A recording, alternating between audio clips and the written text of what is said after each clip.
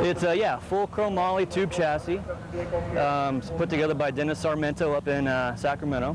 Paint job, really nice flame paint job, was done by a super stock racer, Robert Glimbaki. As I said before, it's a 540 cubic inch big block Chevy built by Steve Schmidt.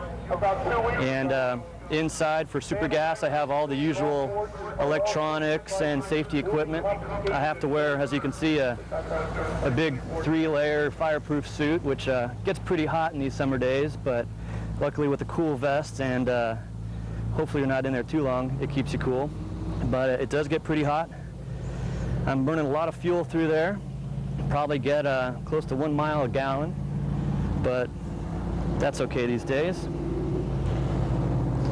It's a 2-speed power glide transmission, and pretty much have all the bells and whistles in there. First of all, as you can see, it's a tight fit, so you actually have to climb in through the top. There is no door on this car. The only way to get in this car is pretty much to remove the steering wheel.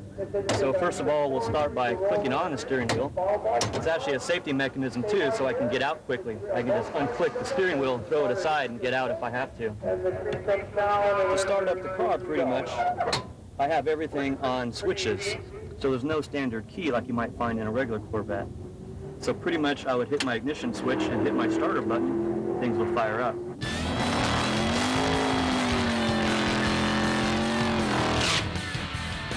Greg Mathews from Pleasant Hill, California, loves running his super gas Corvette.